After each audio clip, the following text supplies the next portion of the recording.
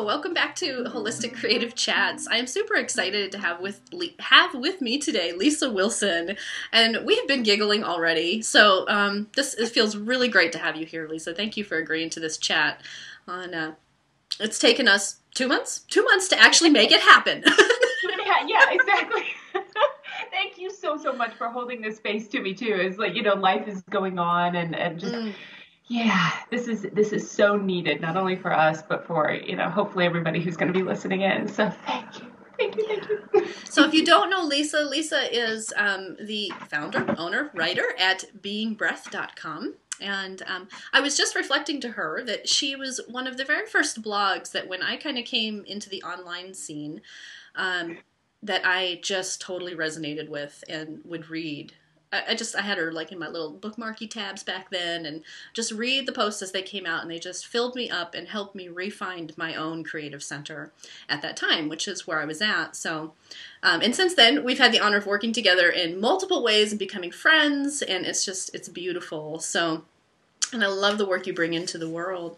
And what you just said about us, it taking us 2 months, and life happens, And to me, like, I feel like that points so beautifully to one of your greatest gifts, Lisa, and one of the things that you offer so naturally through what you write, and I really see it as a calling to service, the way that you show up online to inspire people, is that you have this way of translating the creative process or the process of awareness work and recognizing how that comes into the day-to-day, into life itself. And you have a really beautiful way of articulating that. And for me, awareness work and creative process work could go hand in hand. And they're in the healing process. So like I see those connections very easily. And awareness is very much what you're passionate about. So yeah, I just want to honor that gift that you have and that you bring. And I'm wondering, just to start out, if you could describe a little bit about how you are seeing your creative process right now. What is that looking like for you? Just a deep breath first. That's beautiful. And oh my God, I'm going to cry already. This is, I love that you asked that. I love that you bring that up. And that interjection was just absolutely touching, because that's one of the places that I'm at right now is really asking myself, not necessarily what I am doing to create, but what my world work is. I've often used the term business and let it go. And I have my business, and there's something about it that feels constricting. For me, my world work is whatever I am doing beyond my own self, for my own self-purpose. Yeah. And the creative process goes along with both of those. And as you know, and some people know because I've blogged about it, my life has recently gone groundless again. And it's a terrifying and beautiful place to be in. And when I say that, people go groundless for different reasons. It's whenever life tends to like upset things. The way that you thought things were, an expectation isn't met, or somebody passes, or even there's a birth, there's a joyous upset. But there's this groundlessness that we enter into. And you did a chat with Miss Shamsi Charlie a bit ago, and she had talked about, I think it was like deconstruction or something, but she had given this image of being, this wax figure that was like melted down. And I'm like, that's kind of where I'm at. I'm in this pool right now, this puddle. And when my creative process enters into rebuilding that, re-solidifying it, and then remelting it, there's something that I have learned over the number of times that I've been melted and shaped and melted and shaped and melted and shaped, is that it's not about the shape that emerges for me. So it's not about if I end up blogging more or creating another class or making a painting or just withdrawing from online things and, playing with my 2 kids or something. It's not about the shape that it takes. It's about the entire process of the melting and the creating, and the melting and the creating. I have a tendency, and I know this about myself, and it's amazing that I've stayed married because I'm horrible about committing to things. I cannot stay committed to the life of me. I start on a project and I'm like, oh, this is great, it's fun, and then I'm done. And that goes with anything and everything. And that is something that I've had to struggle with as I've defined my creative self, my world work, because there is a tendency for most of us to have a definition, or at least 5 definitions, to have an elevator speech that says what we do, who we are. When somebody asks, what do? Having something to offer. And even if we don't have a lot of interactions like that, having something in here to define who we are, what life means to us, what is our purpose, our goal, our word of the year, or whatever it might be, have some guiding force. And with that difficulty that I have to committing to a word, a label, a way of being is extremely challenging. So when I think about what am I doing next, when I enter this groundless space and what I'm shaping, I have to focus on the process of the shaping, not the form. So I'm not saying I'm going back to being a painter. I'm not going back to being a blogger. I'm not going back to any of this. I am just waking up in the morning and I am doing what is in front of me. And sometimes that means the laundry that's piled up. And sometimes it means finishing a canvas that I've had sitting staring at me forever because it needs to be addressed. And it changes moment by moment. And the more that I grasp to, I've got to finish this painting, I've got to get a blog done, I've got to get this laundry done, the more I find myself disheveled and completely thrown off when life does change. Because it's always changing. It's always changing, whether it's, what happened recently with a death, or whether it's, just the kids coming home and saying, oh my gosh, I have a big project tomorrow. We have to go to the store and get this thing. It's always changing. There is so much gold in what you just said. Oh my goodness. Oh, I'm buzzing with it. So a few things that jumped in for me from that, you're so spot on as far as I can tell from my experience too. Is I love how you said it's like you're not clinging to the labels. I completely relate to that. I completely relate to not being able to commit, and because and then for me it's like the minute I say, oh yeah, this is what I am, I can guarantee you within a few days I'm gonna wake up and be like, oh, I don't know, that's not all of me, that doesn't cover it, there's more going on.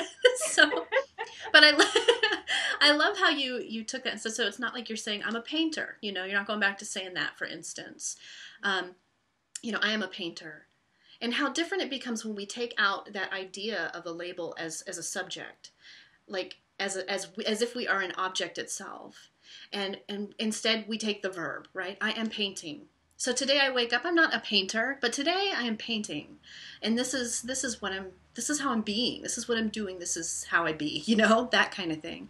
So that totally can shift how we experience what is happening in our life in that level of awareness, because in this metaphor, this beautiful metaphor you're using of coming into a shape or form, in order to really, truly feel like the expansion of our essence, that container, that form itself has to remain malleable to some degree. It has to remain flexible or permeable even, and able to shift and shape with each moment, with each hour, with each day that you wake up.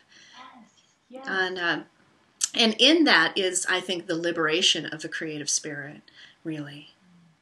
I felt that when you talked about that, just that. It's kind of like feeling like, you're trying to contain this breeze in a jar, like you're standing in front of a fan and trying to just go, no, okay, I'm going to do this. And then when you talked about the liberation of the creative spirit, it's just like opening the hands and just feeling it. Yeah. And it's like, that's the flow. That's what being breath came to me for. That is the breath. That is the breathing. And it's not easy. It's, I can feel it right now. We can talk about this and, get very, oh, it's beautiful, but it's not easy. No, it's not. There's, this. We were just talking about this before we hit record. So. Recorded all this stuff before. No. It's so true. Life, that's kind of an ironic thing, is that life is so much easier when you feel that you have an idea of where you're going. When you feel like you are a shape, life is easy. That's what we're taught. We go through life, and most of us, at least in, the culture that I was raised in, you have elementary school and middle school and high school, and then you go to college, and then you get a job, and you may get partnered or married, whatever happens. Mm-hmm. But there's a path. And it's reinforced when we get into jobs, whether it's traditional job or even more so the entrepreneurial path. There's a path that you take. And there's steps that you go through to do these things. And so we so often try and, find what's the next step? What's the next step? What do I need to do to fulfill this one goal? And then when we've met a goal, it's like, oh, what's next? Mm-hmm. And it's so much easier to do that, as stressful as it feels, because it's not present. It's defined. Mm-hmm. I'll let you talk. And don't you feel like too, like in that moment, like when so you set a goal, whether it's a small one or a big one, and you get there. Like, yes. and it's just like when the things happen in life that are difficult, that sideswipe you, the curveballs of life, they knock you groundless. And I really find that often the same thing happens when we reach a goal. All of a sudden, we've been working so hard for it, and it's been all of that activation, and then we're there, but then all of a sudden it can feel very, very groundless again.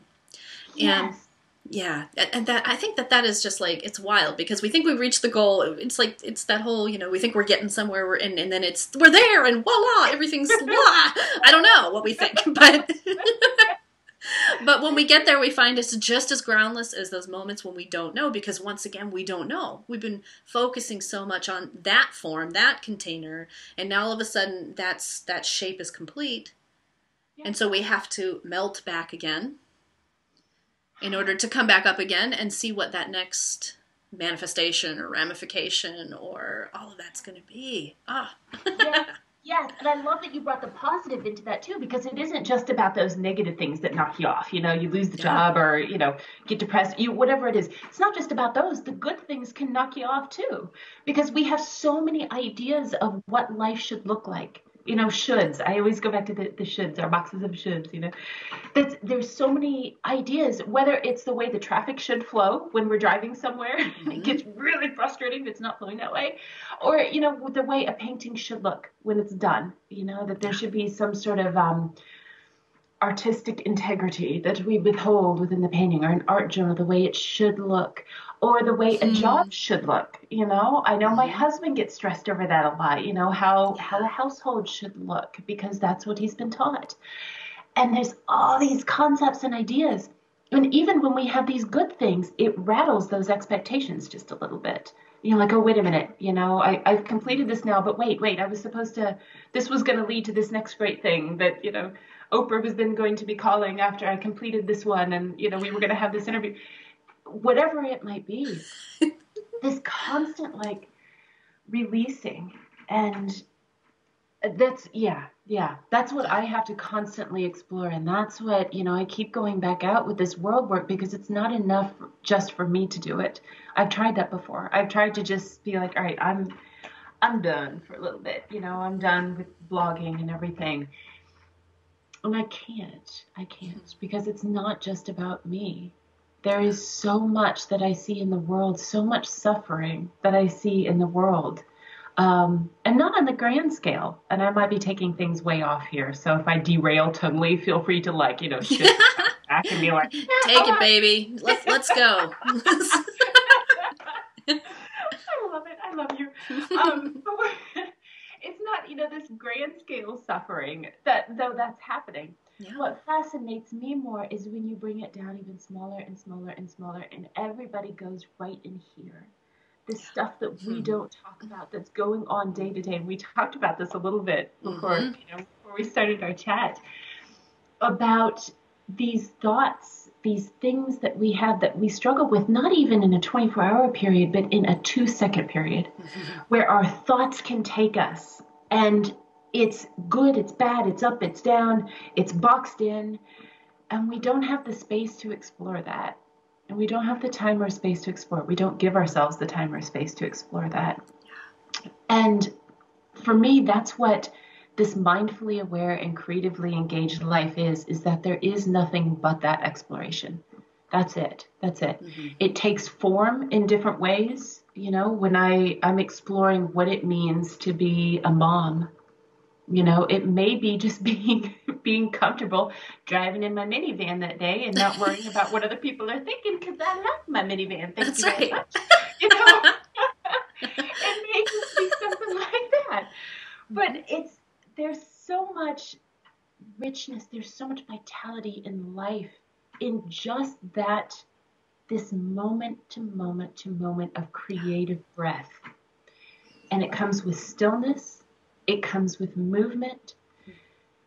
And when we try and contain it into a should, into one path, into one way of being, we die. And it's not just physical die. You know, we all just, we crumble and we turn into a lot of what we see around us, this suffering. And we don't know why. Yeah. Yeah. And our you know, and our culture is so, I mean, it's busy, busy, busy, go, go, go, go, go, non-stop overstimulation. Yes. And so what you're talking about here, to even begin to like say, okay, wait, to step outside of that thought without that identifying with that thought, you have to slow down. Like you're saying, you have to consciously choose the breath. Yes. And and it sounds so simple, you know, and it can sound so trite to some people. And I know that, but that's the thing. It's really all it takes. This breath right here, this moment. Oh my gosh, I can't believe I just thought that horribly judgmental thought about the person in the car sitting next to me. That's not me. Yes. Huh. Isn't that curious? Okay. Bless, you know. Exactly. And sometimes it is just being like, okay, I did have that horribly judgmental thought, and okay, I'm sticking with it right now. Thank you very much. You know, that's right. Because I love you brought it up, because it's so easy to then add on the layers of judgment. And I've been there and done that, especially those who enter a spiritual practice, a self-awareness practice, whatever it may be. We start looking at ourselves and like, oh, that's not who I thought I was. You know, I don't say words like that, or I don't think thoughts like that. And you're like, oh. So then, you know, we're piling all this additional judgment on ourselves, and life just becomes miserable. Yeah, it's a spiritual trap, because then it becomes a goal again. It's another goal, another container, another form, and that's not the point of it. That's not the point of being on a spiritual path. So. Exactly. So yeah, it's like sometimes, okay, yeah. I did think, I don't know if I'm not going to cuss on here, because I have a very bad potty mouth. I'm yeah. I hope my kids don't survive me. But I don't edit. It's okay. It's just all of these things, and that, you know, even came up in my mind right there too. Like, oh my gosh, what's somebody going to think if I, you know, and I've got my beautiful mother, you know. This is who we are. We are all so multifaceted. You know, that's, what's that quote by, Walt Whitman, that is one of my favorites, that, you know, do I contradict myself very well then? You know, I am, what is it? Something, I contain multitudes. And that's one of my favorite ones. I'm like, that, you know, going back to the labels and going back to the creative self, is that, you know, it's so easy to get trapped into thinking that we are, or you are, or they are something. Yeah. Instead of just being with the moment and looking at somebody and saying, this is what it is. You talked about it being a verb, you know? Yeah. This is a living interaction. The human being. Yes. We're here being human for a reason. And that means to experience being human. And that's, I mean, the whole gamut of it. And to explore what it means to not force the container or the form or the attachment upon what that means. So good. Okay, so here's the question I ask everybody. How do you define healing today, Lisa? And you love, I have to throw in one of my favorite things that you just asked is, how do you define healing today? Today. Yeah. I love that.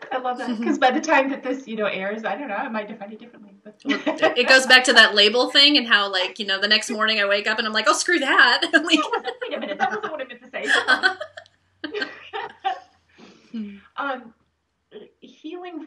me, again, is a verb.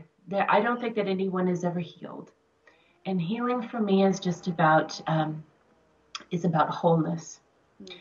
I'd like to offer just kind of like an image for it, in the way that I think of awareness, because I think of awareness and healing as kind of the same, like you had mentioned earlier. You can be walking down the street and see the street in front of you to make sure that you're not stepping in any, potholes or anything like that, or, sidewalk cracks, whatever. And that's one form of awareness. You can see the trees around you and the clouds above you, and that's another form of awareness. You can have in your head the conversation that you had earlier today, and that's another form of awareness that you're holding on. You can simultaneously be aware that somebody else right in that moment is not walking down the street. They're across the world and maybe hungry, or maybe having sex, or maybe doing something, the most mundane thing you could think of. That's another form of awareness. And for me, the more layers of awareness, the more broad my awareness is, the closer that I get to, I hesitate to use the word, but enlightenment. Oh, that just sounds horrible, because I'm not going for that. But the more that I get to a senseful, peaceful way of being. And for me, that's healing. For me, that's healing. To be able to look at all the parts of myself, all the thoughts that I'm having, to hear all the thoughts that everyone else is having, joyous and suffering and all of that, to see nature and everything in the buildings and the cup in front of me, and to be with that in that moment, that's healing. That's healing. Oh, I love that. Thank you, Lisa, for being here. Thank you. Thank you so much, Ms. Hali.